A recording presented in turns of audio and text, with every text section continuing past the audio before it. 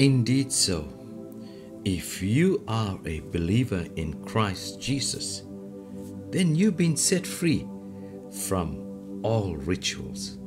Amen. Indeed, you have freedom from rituals.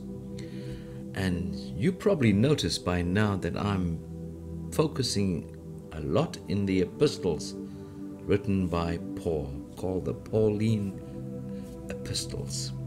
And one such epistles or letters written to the Galatian church clearly sets this tone. In Galatians chapter 4, Paul writing here says from verse 8, "Before you Gentiles knew God, you were slave to so-called gods that didn't even exist.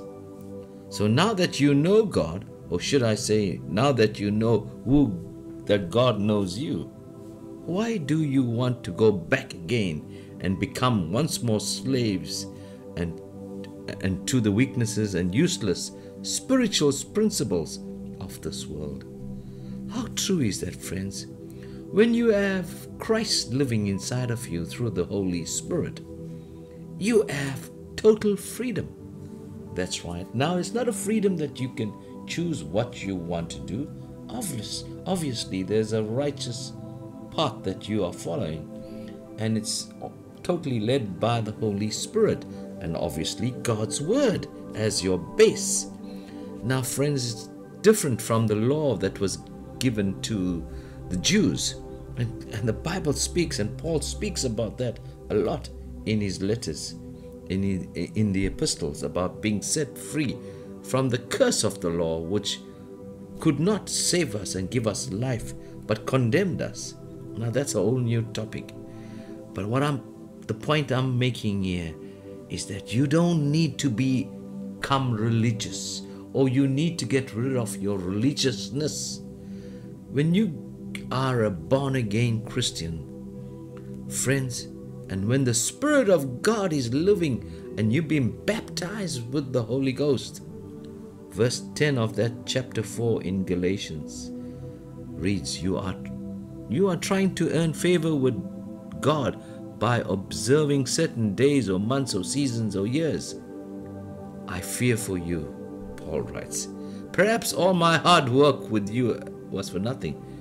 Dear brothers and sisters, verse 12, I plead with you to live as I do in freedom from these things. Hallelujah.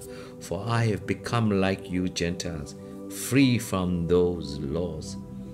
Friends, sacrificing animals, paying this and observing that does not work with God.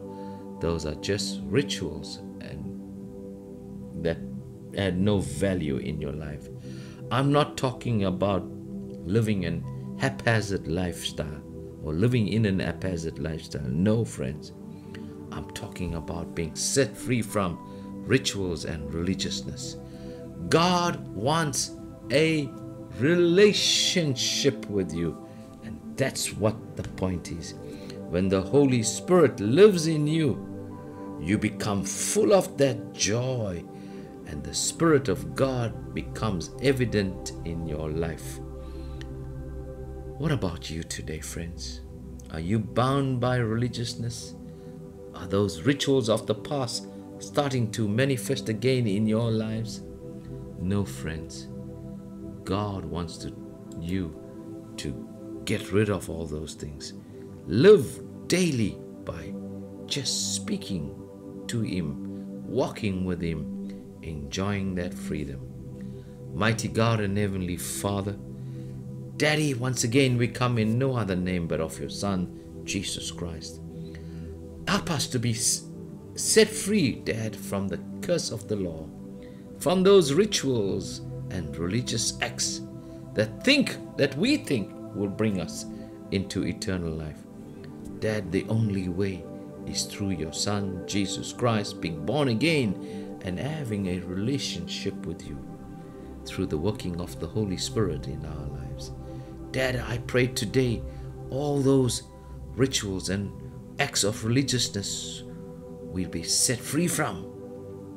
Because whom the Son sets free, and Jesus has set us free by dying on the cross, rising up again on the third day. Father is free indeed. And today we appropriate that power, that victory, that authority that Jesus achieved at his death, burial, and resurrection. And we walk in that newness. We live daily in that freedom. In Jesus' name, amen. Well, friends, until next time, this is Pastor Henry Samuels, praying that you remain touched and changed in Jesus' mighty name. Stay blessed.